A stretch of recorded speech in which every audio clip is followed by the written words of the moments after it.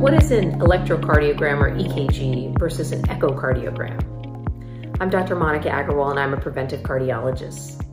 An EKG or an ECG is an electrocardiogram. It's when we look at the electricity of the heart. An echocardiogram is when we do ultrasound and we put, just like when you have a baby, it actually puts ultrasound on the chest wall and we can see how the heart squeezes.